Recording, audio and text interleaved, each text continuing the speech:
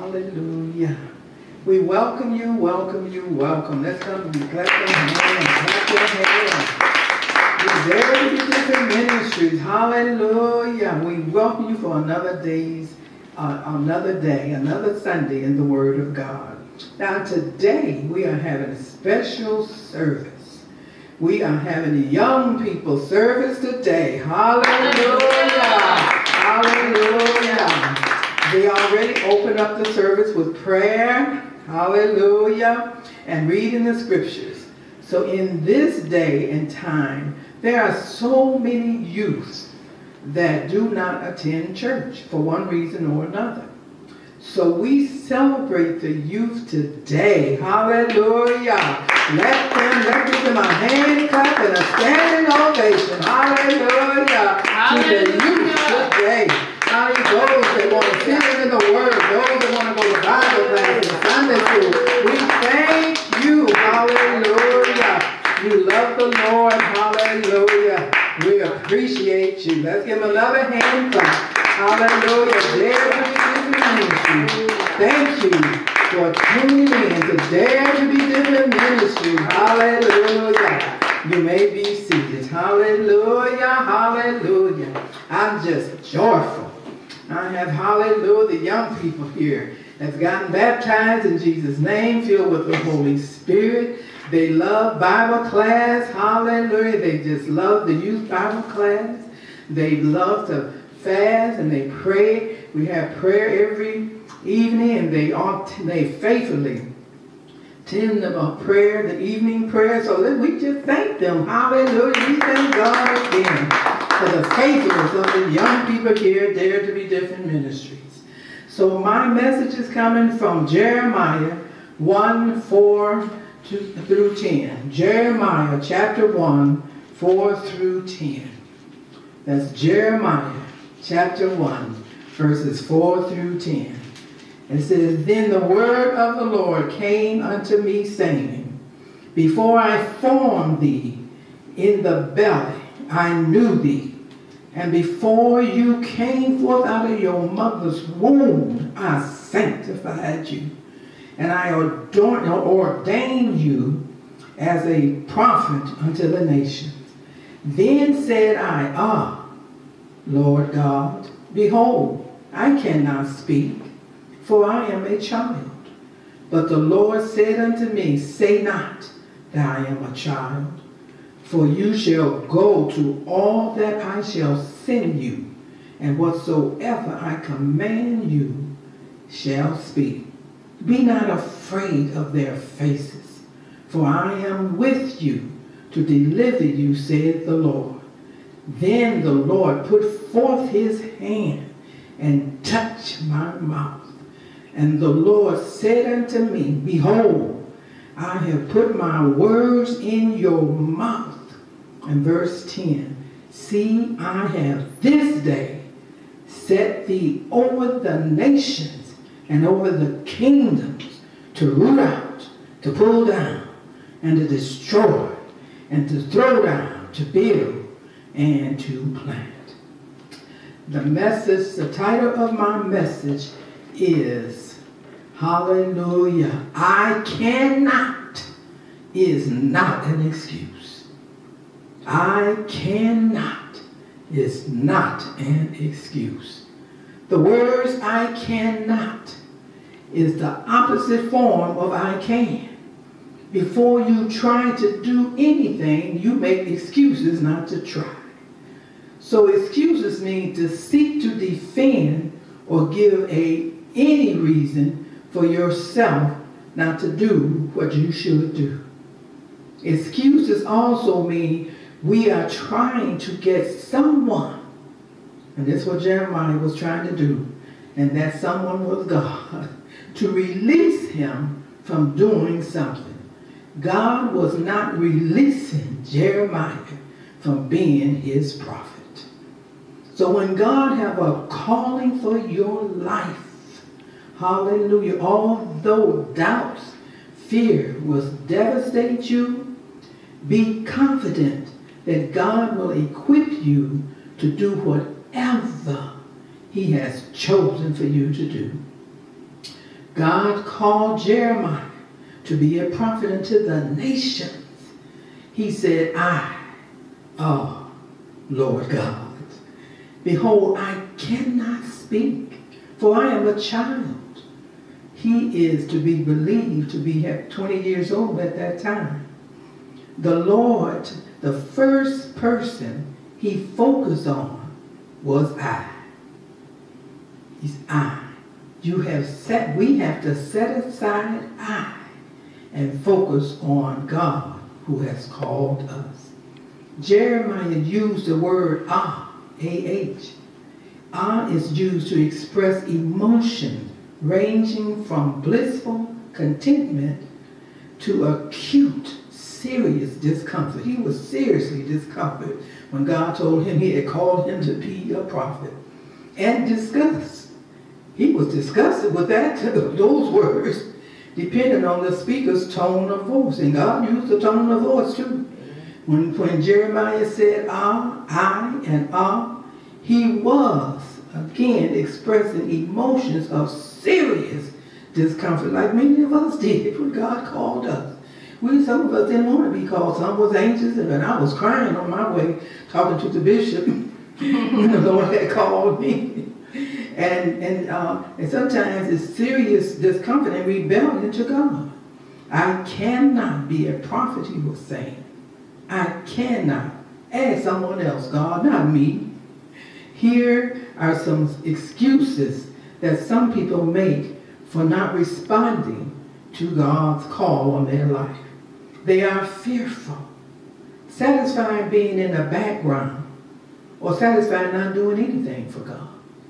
They got baptized, Jesus, and filled with the Holy Spirit, and they say, I'm satisfied.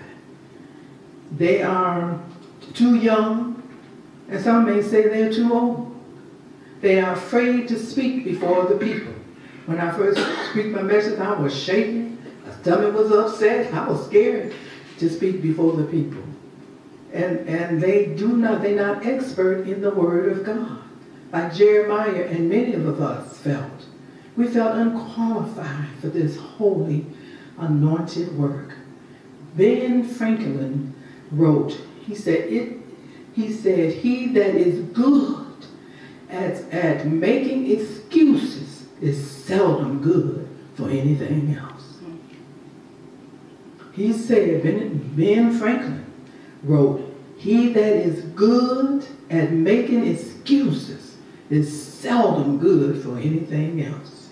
George Washington said, it is better to offer no excuse than a bad excuse.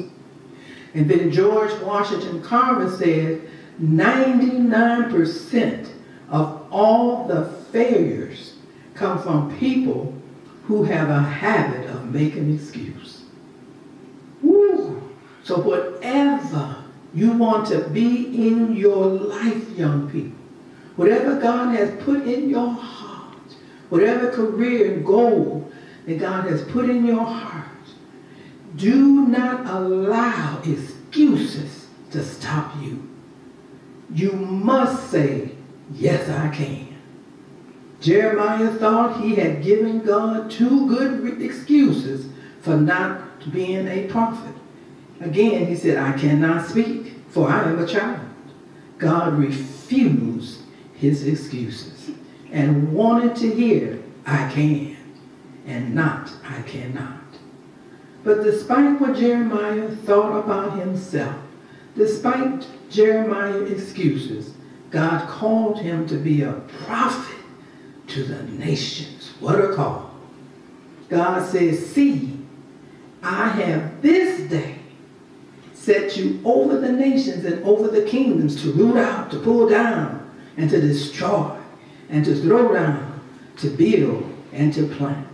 When God says, see in the beginning, after he said, in the beginning of I have this day, see means understand. I want you to understand this. I want you to realize this and get the message. I called you. Jeremiah had no problem, no previous, warning, visions or dreams. He didn't get a word from anybody that he was called to be a prophet. So he was unprepared. probably going along with his day, doing whatever he was doing. And suddenly, he was called by God to be a prophet. It is understandable why Jeremiah responded the way he did. He didn't have time to go on a 3-day fast. Pray to make sure he heard from God. We sometimes don't know in advance the plan of God that he has for our life. Prophets not only tell the future, they give fearful warning from God and judgment. God was calling his people to repent and to keep his covenant with him. And he wanted Jeremiah. God could have spoke his voice from heaven, but God uses people. He uses people no matter what age. He uses us to do his work. It is an honor, hallelujah, if we just put our aside, hallelujah. Today, God mostly sends warnings from the preached word or the taught word, calling people to repentance.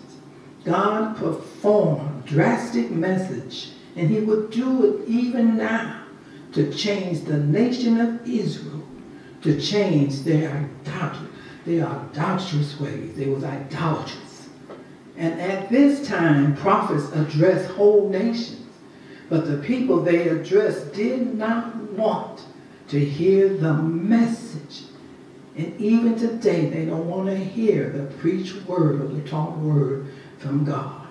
And God has said in the word, in his word, there will be a famine for the word. So I want to emphasize this. God said, before I formed you in the belly, I knew you. I love this meaning of I knew you. It means I have known you before there was a you. Hallelujah. Hallelujah. Hallelujah. He said, I have known you before there was a you to be known by anyone else. Glory. Hallelujah. Glory. Hallelujah. Hallelujah. So when Jeremiah was speaking for himself, hallelujah, and God, he's speaking for us. Amen. Hallelujah. Hallelujah. Glory. Hallelujah. And before, and I'm going to say it again, glory, I have known you before there was a you to be known by anyone else. And before you came forth out of your mother's womb, I sanctified you. And I ordain you a prophet unto the nations. Sanctified means to approve. God approved him before he was in his mother's womb. He accepted him and blessed him before he was in his mother's womb. The verb knew also has a greater meaning than knew or to see, because knew also means to see. It means to recognize the worth and purpose of someone God has knowledge of. He said, I recognize your purpose. I recognize your worth. You are valuable to me. Hallelujah, hallelujah. This awesome verse means that no child, not one child, is a mistake. Woo! Hallelujah, hallelujah. Now nobody is a mistake. Not one child. You may not have been a planned pregnancy, but you were never a mistake. Woo! Glory! Hallelujah! Hallelujah! God knew Jeremiah. He chose Jeremiah. God appointed Jeremiah. God predestined Jeremiah worthy of the divine call and purpose he had for his life. God also knew you. Each and every one of you young people. He knew you. He knows you. He knows your value and your worth and the purpose that he has planned for your life. Just trust him. Jeremiah 29:11 said, for I know the thoughts I have. Hallelujah. I think towards you, says the Lord, thoughts of peace and not of evil, to give you an expected end, a waiting and a wonderful end. God chose you, young people, to be saved. God chose you, young people, to be baptized in Jesus' name. God chose you to be filled with the Holy Spirit, to receive the gift of the Holy Spirit, found in Acts 2, 38 and 39. God called you to be the light in the midst of a dark world. God called you to be his sons and his daughters. God is calling young people all over the world today. Come back, find you a church, that you can sit under the word of God. It is time to say yes and not, I cannot. Jeremiah realized that his life and future was not about I. And he realized he belonged to a loving God. And you must also believe, young people, that you belong to a loving God. And if you let him, he has great plans for your life. And in Philippians 4:13, we must proclaim, young people, when God have a calling for you, he'll let you know beyond the shadow of doubt. And he will let other people know as well. I can do all things through Jesus Christ. I can do all things through Christ, with Christ. Christ in me, which strengthened me. God strengthened Jeremiah. God empowered him to be his prophet, and what a prophet he was.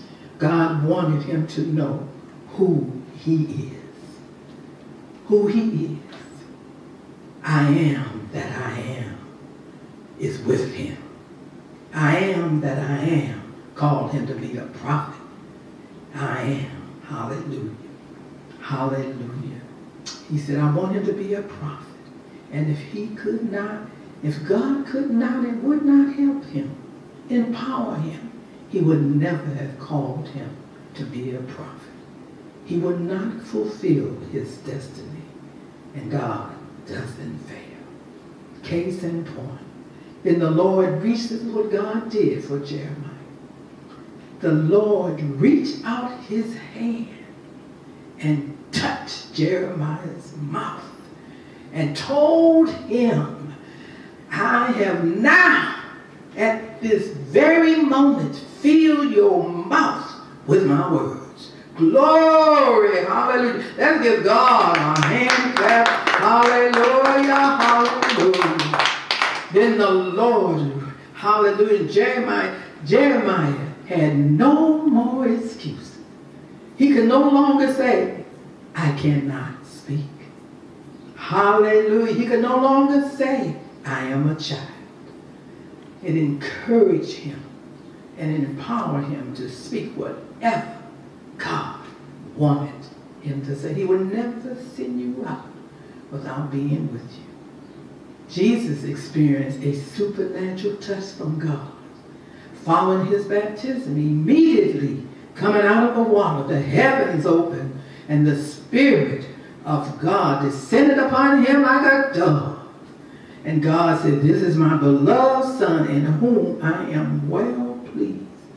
And when God anointed him and touched him with the power of the Holy Spirit, Jesus went about teaching the Word of God with power and fearlessness.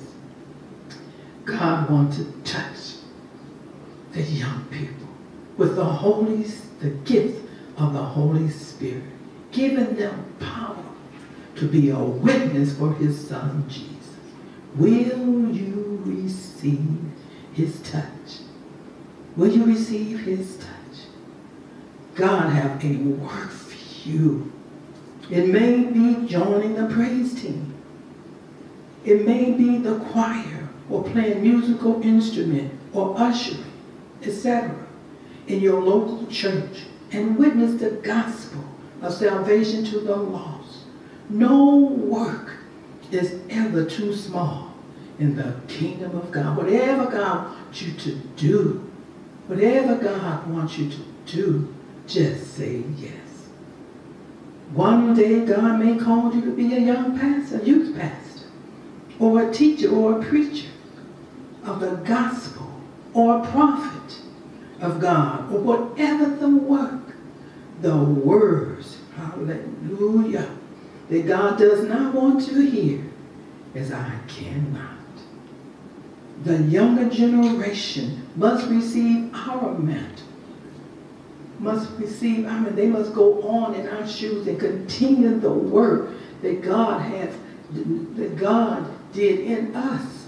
When we pass away, there's a legacy going on. There's a ministry going on. Hallelujah. The church will be going on. Amen, saints. Amen. The young again generation must be ready to receive the mantle. To repeat, Jeremiah said, I am only a child. Then the Lord said to him, look how God firmly talked to him. He said, do not say I am a child, for you will go. Woo! He said, you will go. And to everyone I send you, and speak whatever I tell you. Woo! God had to be, God was easy in the beginning. And he said, I got to. Because God knew how he was feeling in his heart. He was standing there listening to God, but God said, I got to move him. Moving into his destiny. And Jeremiah said, I am only a child. When Jeremiah said, I am only a child, he was telling God again, I'm too young for the work that you are calling for me to do. You don't let upset God. Don't you know that I already know that you can do, but you don't know that you can do? So trust me. He said, I don't have the skill to speak. God had to be firm with Jeremiah. He saw the wickedness of the people. He had to send this prophet to warn the people. Perhaps they would repent. God had a very important work for him to do. He was the young man chosen to do the will of God and not his will. Do not be afraid of anyone, he said, for I will be with you to deliver you. Now notice this. Although Jeremiah was afraid, although he didn't want to step into his prophetic ministry, he did not run from God. Too many young people are running from God. He went where God sent him and said what God wanted him to say. God's divine presence gave him the strength to do the work he was called to do. What a difference it made to know that when God sent us, we have a faithful and almighty traveling companion. Whoa, hallelujah. Oh, yes, we do. Hallelujah, hallelujah. The same thing happened to Christians today. They are misunderstood. That's why people don't want to go. It's a misunderstood, thrown in jail, and hallelujah. And it says misunderstood, persecuted. We are arrested, in prison, and accused of being judgmental. But there's a saying that people say, don't shoot the messenger. Don't shoot the messenger. Don't blame the deliverer of the bad news.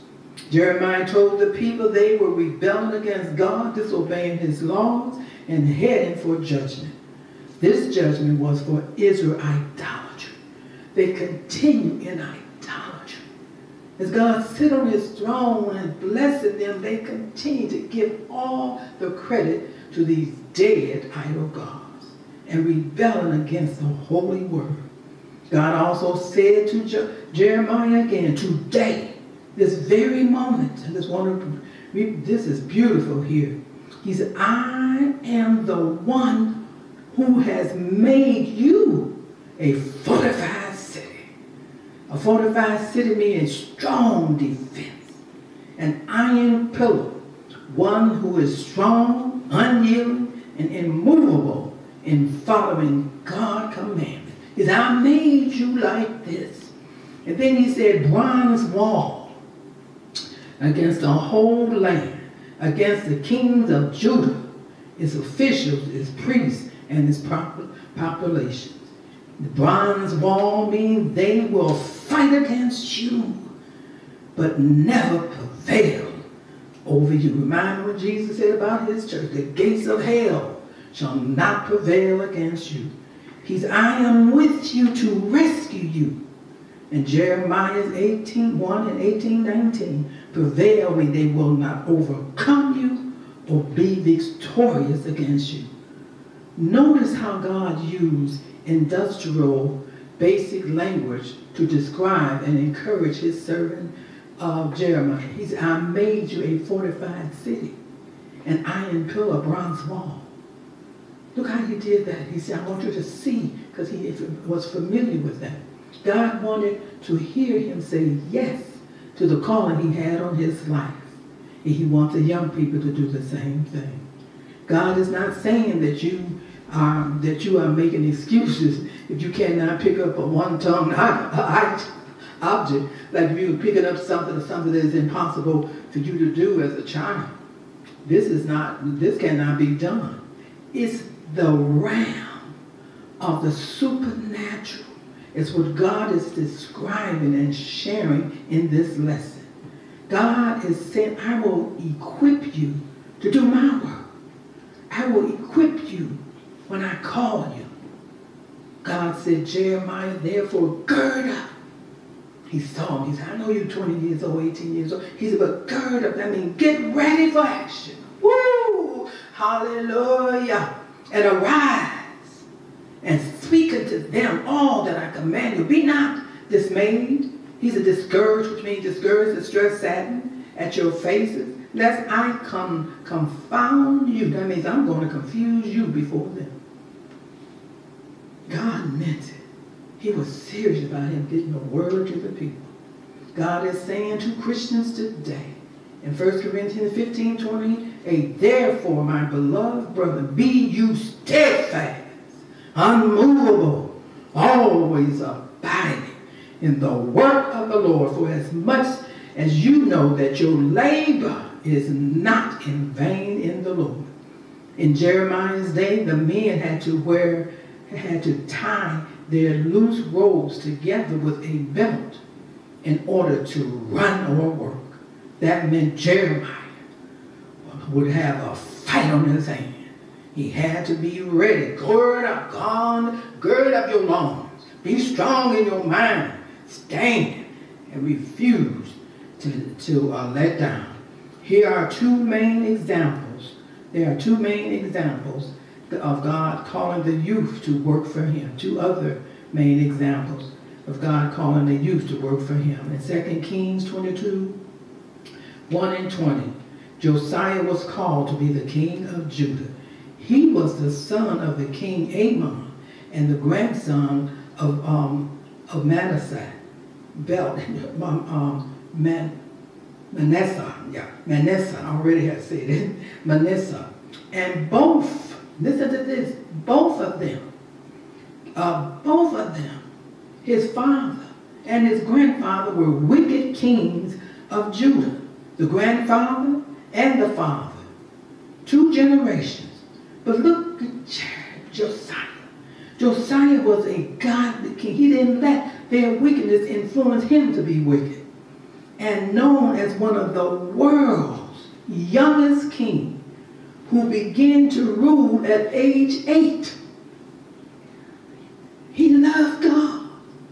He didn't want to be nothing like his grandfather and at age 8, after his father was killed. Now look what Josiah did. Josiah could have said, I cannot. Children learn to say no at an early age. He could say, no, God, no. I want you to notice this. Not all children who are born in the belly, to come out of the belly of their mom, have the same behavior as their ungodly biological fathers. It's shown here. He could have been passed down to the 3rd generation, but he made up his mind that I want to live for God at the age of 8.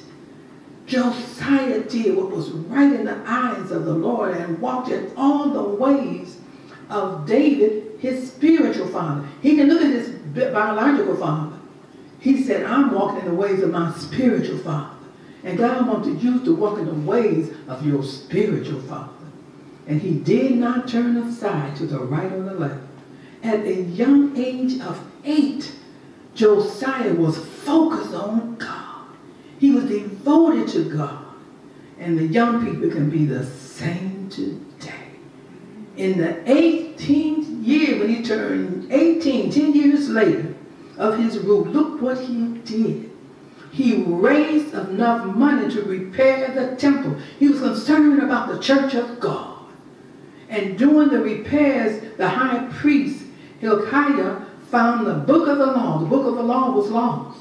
So when Hilkiah read it to Josiah, this 18-year-old young king tore his clothes, which is a sign of mourning and repentance. That's how deep he loved God. Josiah, for a time of, he called a time of nationwide repentance. Everybody in that nation, he called for them to repent. The law was read to the people of the land, and a covenant was made between the people, hallelujah, and God. This one 18-year-old man, hallelujah, what God can do with one who's devoted, young youth that's devoted to him. The young Josiah stood by the pillar and made a covenant before God himself, 18 years old, to walk after the Lord and keep his commandments and his testimony. You can do that. Make a covenant. After I make a covenant with you, Father, I'm going to cleave to you, obey your word. And his statutes, his laws. He said, I made a covenant with this. Lord, that with all his heart. See, the key word is with all your heart. That's why God said, love me with all your heart. He said, with all his heart and all his soul, to perform the words of the covenant. And that was written in the book. All, like I said, is the key word, young people. And all the people joined this 18-year-old king in the covenant, and many changes followed. The temple was cleansed. Look what happened. See, God was all of this. The temple was cleansed from all objects of pagan worship. It was worshiping God. They was worshiping idol gods. And the idolatrous high places in the land were destroyed because of this young 18-year-old king restored the fulfillment of the Passover and removed mediums. There was also mediums who claimed they were talking to the dead. God was looking at all of this, and they're talking to God, they were talking to the dead that came in. Dead that ain't alive. Dead. They're talking to a holy God. And witches that was in this land. That's why God called the young people, this is Josiah. Hallelujah. And Mary is another person, young person served God. It is said that Mary was in her late teens or early 20s when the angel went to her and said, behold, you are highly favored. You should bring forth the Son of God. Mary could have said, I cannot do this. No, God, not me. I'm engaged to Joseph. I'm engaged to be married. I wanted to have his first child. She could have made all these excuses. And then she said, well, then she would have said, that people know in this small community that I am engaged to him and that I'm pregnant. What would people say? This was not my plan, God. I cannot. But instead, glory, hallelujah. Mary said, be it unto me according to your word. She did not submit to I cannot. She obeyed the call of God on her life and birthed the Savior of the world, who we are worshiping today. Lord, we thank you. Mary, hallelujah, we thank you for her mind. Hallelujah. Hallelujah. There's 5 major lessons that you can learn from this, from Jeremiah, Joseph, and Mary, young people, today. Although you are a child, which means a teen or a young adult, you can live for God. You can let the will of God be done in your life. You can live a holy life despite your family bloodline and the sinful and wicked conditions surrounding you. And with God, you can do the work that he has called for you to do. Jeremiah, Josiah, and Mary left great testimonies to you young people that you can serve God. What kind of testimony are you leaving behind? This message reveals that Christian young people, if you make up your mind with all your heart, you can live a godly life, loving God and serving him. And in closing, God wants to use this generation today. Don't let him say, don't say, I cannot. Don't let I cannot be your excuse. God was with Jeremiah, and he and Jesus will be with you. So in Jeremiah 40, 29 and 31, he gives strength to the weary and increases the power of the weak. Even youth, it says in this scripture, get tired and weary. And young men stumble and fall. But those who put hope in the Lord will renew their strength. They will soar, hallelujah, on wings of eagles. They will run and not grow weary. They will walk and not faint. God bless you. And all the young people come to the altar. Parents, if you have young people, let them come with you as you look at this vision. And I'm going to have one of my ministers, Minister Howard, to pray over the young people. In Jesus' name.